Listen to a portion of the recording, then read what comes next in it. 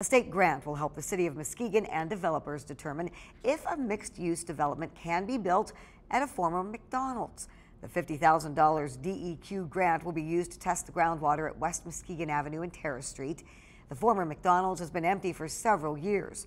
The property might have contamination from a dry cleaner and other businesses that were once on the property. Developers want to invest $9 million there to build a residential and commercial building. Muskegon, as with most cities in West Michigan, has a long history, and so you want to know what types of business operations were here, what potential there is for necessary environmental remediation, because obviously that impacts costs. So that's what these grant dollars will help us ascertain. If the land can be redeveloped, construction may begin next year.